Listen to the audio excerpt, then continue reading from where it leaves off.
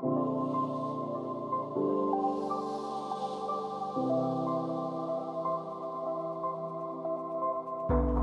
everyone. I'm Kumavis. I founded MetaMask with Dan Finley, and now I run the security research team at MetaMask. Today's talk is The Attacker is Inside, JavaScript supply chain security and LavaMoat. So yeah, LavaMoat, this is what I've been spending the past couple of years working on. First and foremost, it is a set of security tools for any JavaScript application to mitigate software supply chain risks. So what is the software supply chain? It's everything that touches an application or plays a role in its development. Sonatype has this cool website. It's a timeline of supply chain attacks. And you can scroll through it and see how many there are. And a lot of them are from Python and Rust, but a good 50% are from NPM. They're from the JavaScript ecosystem. So why is JavaScript supply chain targeted so frequently? Primarily because it's really popular. This is from the Stack Overflow user survey. And for self-described professional developers, JavaScript's way at the top. And there's TypeScript and Node.js not far behind. So when we're talking about JavaScript supply chain, we're primarily talking about NPM dependencies. So this is your apps dependencies, your dependencies, your build systems dependencies, any other tools you might be using. You might think that these are your dependencies, just the dependencies listed in package.json in your app. But that's just like an inner ring around your application in part of a constellation of your whole dependency graph. So that's why there's so many node modules in the node modules directory. OK, so to understand what it looks like when it goes wrong, let's look at the Copay wallet hack. Copay wallet was a Bitcoin wallet by BitPay. And this was my primary case study for designing LavaMoat. So at the time, the end of 2018, the Copay wallet hack, also known as the event stream incident, made a lot of news. An attacker got control of a dependency that was used in a Bitcoin wallet, deployed a targeted attack against that wallet, and stole private keys and digital assets from the users of that wallet. It was, I think, 3 versions of the wallet that had the attack in it were published. So they didn't even know it was in there for a while. OK, so let's look at the build pipeline to understand how it got in there. Now, so this is a non-custodial wallet. So the keys are in the user's application only. They're not on a server or something like this. So the attack happened here at runtime. That's where the secrets were. That's where the private keys were. But the evil dependency wasn't even part of the front-end application. It was part of their build system. So it actually entered in here, and then it went on the disk during build time and modified a dependency that ended up in the web app. But it could have also happened here at the dependency install time. NPM has lifecycle scripts, so after you install a package, it gets a chance to just run any command on your computer to finish up its install process or whatever. So Jackson Palmer of Dogecoin said, BitPay essentially trusted all the upstream developers to never inject malicious code into their wallet. Upstream developers being the dependency developers in this case. And yeah, he's right. And it sounds pretty scary when you say it in these terms. And was BitPay being particularly unsafe? Well, this is how we make all JavaScript applications today, and most wallets, not MetaMask. So when this attack happened, there was all this discussion. How do we fix this? Should we never use dependencies? Are we giving up on open source and collaboration? What about don't roll your own crypto? Like, how does that fit in? Audit all your dependencies always? Yeah, that's a great idea, but how many dependencies do you have? Hundreds, thousands, tens of thousands? And when you need to make a change, are you going to be able to wait and re-audit all those things? So is there nothing else? What else do we have here? So around this time, I met Agoric and learned of their Endo.js hardened JavaScript tool set. So these are tools for working with untrusted JavaScript. And in the core of it, they have this package called SES. And it gives you a couple things for dealing with untrusted JavaScript. So there's a couple things about JavaScript that make it easy to attack. One is everything is mutable by default. All the built-in functionality and everything. So you can just go in and modify array, prototype, and map, and change the way JavaScript works. This can also give you access to objects that are being used like on the complete other side of the application of where you got your attack in. So you want to lock this down. And conveniently, SES provides a function called lockdown that does exactly this. By calling lockdown, you're doing what's shown here at the bottom of the screen, basically calling object freeze on all the prototypes, all the built-in parts of JavaScript. OK, that was simple enough. All right, there's this other problem called ambient authority. This means simply by being able to run some JavaScript, you get access to all the powers of that platform, network access or disk access. So say I have some little package. I'm an attacker. I've gotten a hold of some package that's deployed in my victim's code. Now, this package doesn't do very much. It's just formatting strings. But because of ambient authority, I have access to fetch, to network access. I have access to environment variables, and I can send them home to my evil layer. And maybe there's some API keys or something in there. So just because I get to provide a little bit of code, I get to have all powers of the platform. And that's quite dangerous. So SES provides this notion of a compartment. It puts a little container around the JavaScript and limits access to what that code can touch or modify. So for example, if I have some code that needs to make network requests, and it needs to know the current location of the web app in the web browser or something, I can give it just those things and not give it disk access or other powerful features of the web browser. And then I can run my code in here, and it will only get access to those things, as well as the basic JavaScript functionality. You don't need to know the internals, but I think it's really fascinating. And I'd been working with JavaScript for a long time before I saw how this works, and I didn't think it was possible. So let's take a look. It relies on two weird parts of JavaScript that you may not be familiar with. One is the with statement. With the with statement, first you have an object. It has some properties on it. And you have the with keyword, and then you put the object as the target of the with keyword. Then you have this block. Inside the block, all the properties on the object can be accessed as if they were variables in scope. Well, there it is. It's not particularly interesting, but that's what the with statement does. The next piece is the proxy. If you're familiar with getters and setters properties, it's like that for the whole object and any operation on that object. You get various handlers to intercept what those things do. Now, by combining these two things with the with statement and then a proxy in here, we control all the scope access inside this block. So you have your untrusted code here. It's trying to get network access with fetch. It'll look it up here. It'll go to the proxy. It'll say, do you have fetch? And your proxy can throw a reference error, return undefined, whatever you want, but it can block that lookup. Another way to write this, which is easier to audit, it may be easier to think about, is with two statements. One here, the inner one, you put the untrusted code here. It's trying to look up fetch. It'll look up inside this object first, and that's the object we gave to the compartment when we said you should have access to these things and these things only. If it's in there, it'll just get it. It'll get whatever value you gave it. If it's not in there, it'll go up to the scope terminator, and that thing just always says, no, you don't get it. There's a couple more things you need to make it safe, but you don't really need to think about the implementation. You can just use this API.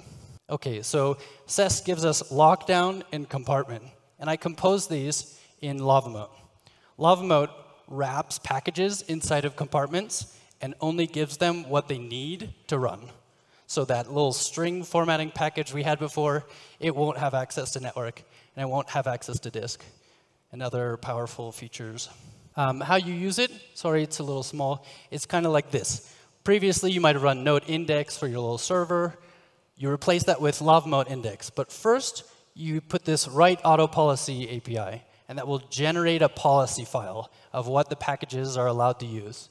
And then you just replace node with LavaMoat and run normally. And it will, at runtime, enforce those packages only get what they need. The policy looks something like this. This is a policy for one package. You'll have a bunch of them in your policy file. This is all automatically generated and works 99% of the time without any additional changes. Here in the built-ins, these are built-in packages provided from Node. We're giving them just exactly what they need. For example, we're giving it just read access from the file system and not write access or anything else. Also giving some global variable access, and they're only allowed to import these packages. So that's just an example. But in order to help you review your policy, we have this visualization dashboard. So there's the list of your dependencies on the left and a graph of your dependencies on the right. The purple node is our application here, our example application.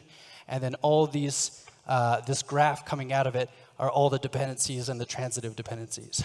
And you can dig in and take a look at what these packages are and what their policy is. And the point of this is to help you prioritize the auditing of your dependencies and to review your policy. Because remember, without LavaMoat, this is what your app looks like. Every single package is maximally dangerous.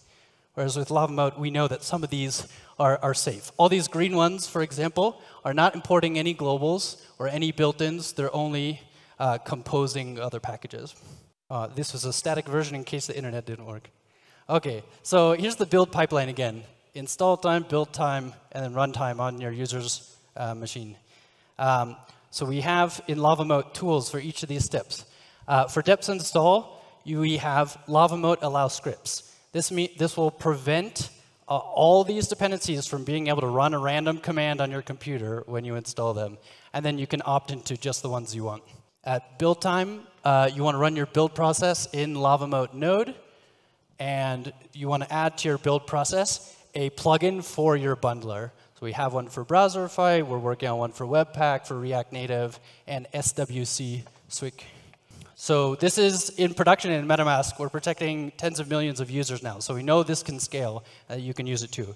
But we do need your help. It's open source. It's free. It's out there. Find it on GitHub. Try it out. Let us know if it works. If you run into a bug, open an issue. If we don't have a plugin for your bundler, let us know. And maybe you can help us with that. OK. Thank you very much. This has been LavaMoat. Thank you. Does anyone has any questions? So I actually worked at BitPay on a different team. Oh, cool. Overlapping the time of the copay hack. And yeah, like you said, it's not necessarily that that company had bad processes. It's sort of that the whole ecosystem doesn't really have a good solution. Since that time, not only at that company did no one really talk about LavaMoat. I mean, I brought it up because I was aware of it at the time. But externally, any side projects I've been on, I've really never had anyone propose using it. So do you think there's something, not at the technical level, but like at the social level, that we should be doing to make this a more common part of stacks, either across the board or when we're working on applications that deal with private keys specifically? Yeah, great question. So what processes should we put in place, or what tools are out there? There's a lot of projects that are working on preventative measures, like CI flows that warn you if there's known vulnerabilities, or some code scanning to see if there's something funny looking like eval. And those are great and fantastic, and you can use them in conjunction here. Like one example is socket.dev. That's a friend's company, and they're doing great scanning work. But it's all preventative at the beginning. That's not the way the security of your operating system works, right? It's making sure that all your applications are safe.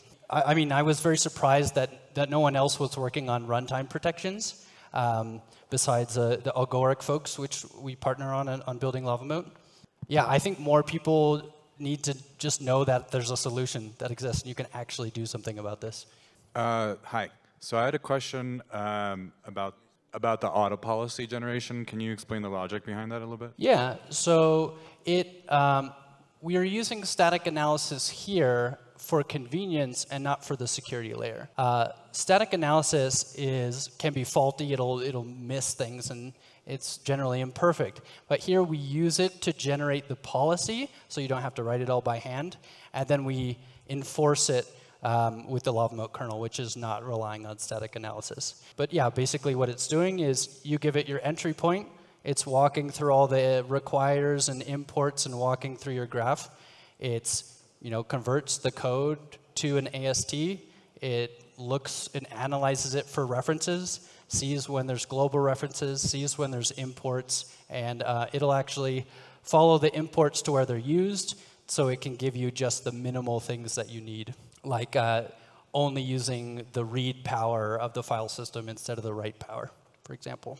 I was wondering if you can talk a little bit about like the limitations of LavaMoat, specifically like if even if you grant access to like a specific function or feature to a package, like they can still, I guess, use that feature in a malicious way. Yeah, I was just wondering like what else we should watch out for even if we use LavaMoat. Yeah, absolutely. So it will look at your modules, LavaMoat will look at your modules and generate a policy. And if it sees that network access is used there, it'll put that in the policy. But if it's something that's not supposed to have network access, then we rely on the user, the security engineer, to catch that. Now, it's most likely you don't have a supply chain attack in your app right now, but you might have one in the future. So every time you change your dependencies, you can just run that thing, generate a new policy, and you'll see the diff of your policy, and that's a lot less to review. Some other things, there is a slight performance impact for compute. But if you're relying on network or disk, which is usually what you're bound when you're computing, then it doesn't make a difference for you. It is very cool how you solve the problem with running insecure code with the with and the proxy. And I was wondering if there is any difference with doing it with a web worker. A web worker. Yeah, you can use iframes and web workers, and you can use on Node.js, you can use the VM package. But what those create are what we call realms. Let's see, I actually have a slide for it. It does work, but it's not very good for backwards compatibility. Yes, when you use, I'm not up on the screen. We have a lot of jargon when we're talking about this JavaScript language security stuff. But we use this term realm to refer to like a window frame. And so an iframe is another realm. And they're different in a couple of subtle ways. One is inside of the VM or the iframe or the web worker, capital A array is not the same as the capital A array on the outside. We call this problem the identity discontinuity problem. And it breaks things like instance of. So an array from the inside is not an instance of array on the outside. And so this is fine. You can deal with this problem. But it is really bad for backwards compatibility. And that was a primary requirement for LavaMoat. Because this was not built into MetaMask from the beginning. I built it afterwards, and rewriting the app from scratch was not an option. Currently, there's a proposal in ECMA TC 39, to introduce compartments natively in JavaScript. I would like to know if you guys are behind that proposal, and what do you think about the current state? Yeah, great. So yeah, we're trying to take some of the things that we built here, like the compartment API, and actually get it standardized into the JavaScript language at the TC39 JavaScript standards body. I'm not up to date on what the status is, but it seems to be finding its way in via the loader API, so that when you load modules, you load them in a special compartment. Thanks for your talk. I would like to ask if you can share some supply chain attacks that might have actually been detected at MetaMask since you started using it? Oh, great question. We have not detected any supply chain attacks. The day-to-day battles at MetaMask are primarily phishing. But the problem with the supply chain attack is even if it's more rare, less common, it could take down the whole wallet. And that's why this protective system is so important. I think we have time for another question. Yeah, my name is Rogelio Morel from Ethereum Swarm. My question for you is, why not use QuickJS with WASM engines instead of the CES from Agoric? Were you asking about WASM modules? Yeah, why not use QuickJS with any WASM engine compatibility? I didn't catch the whole question, but WASM modules have been designed to be sort of self-contained and not have ambient authority, not have access by default to network and disk. So that is fantastic. I'm so glad they designed those things that way. Blockchain companies use some WASM engines that have some special add-ons that you can enable networking and file system access? Sorry, I couldn't understand the question. Sorry, so there were some engines in the market that supports add-ons that give you connection to TensorFlow, file system, and networking. I heard some cool things like TensorFlow in there, but I still can't make out the whole question. Maybe you could ask someone next to you to repeat it. For whatever reason, I'm not able to hear it. I don't know if I'm going to butcher a question, but I'm a bit closer. So he was asking about inside WASM or the WASM connections, are there any connections to TensorFlow or what's the last one? File system or networking? All three.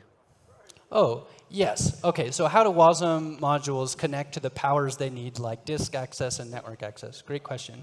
Much like with the compartments, you have to pass them in and make them accessible on the foreign function list that you expose to the WASM. I'm not a WASM expert, so I can't answer perfectly. But you do have to go in and put them there. They don't get it by default.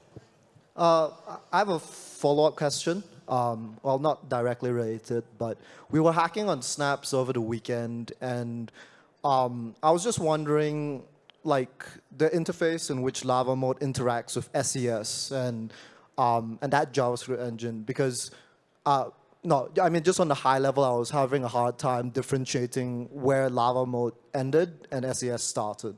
Yeah, great question. We have these compartments from SES. SES is giving us primarily lockdown and compartments. There's a few other features I didn't cover today. And then in LavaMoat, composed those by putting the compartments around the packages. You also mentioned MetaMask snaps. This is a plugin system we're building for MetaMask to extend the functionality and create new user experiences for MetaMask. But because we're putting outside code inside the wallet, we have to make sure it's safe. And so we're also using SES compartments to limit their powers, like limiting network access, et cetera. Thank you so much. Sorry. Okay.